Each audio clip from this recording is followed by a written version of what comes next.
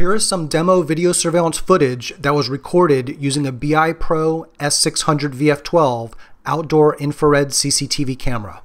The camera is mounted in the corner of this room, and the door that I'm entering from right now is 36 feet away from where the camera is mounted.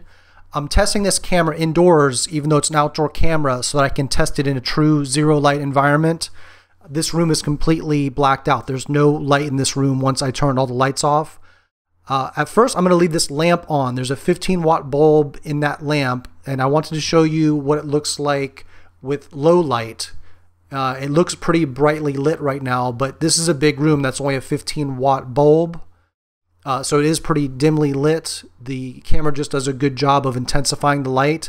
And you'll see now when I turn off the lamp, the room is almost as well illuminated from the infrareds on the camera with the lights off as with that lamp on. So this is zero light test right now, strictly using the infrared LEDs built into the camera.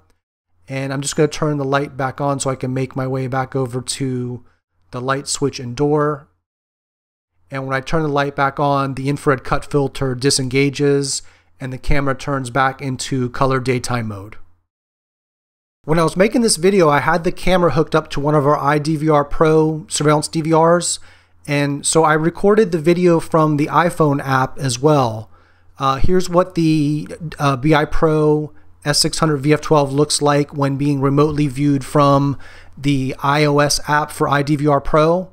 It looks exactly the same actually in the Android app. The user interface is exactly the same, but I just wanted to show the mobile app experience of what it looks like viewing this camera as well. So this is the same video you just watched, just it's through the iPhone app.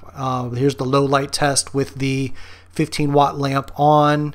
And again, I'll turn that off in a second and you can see the zero light surveillance infrared mode through the iPhone app.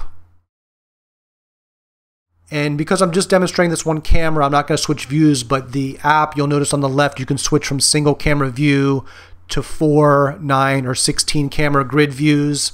And the app also supports viewing recorded video that's been recorded to the DVR as well.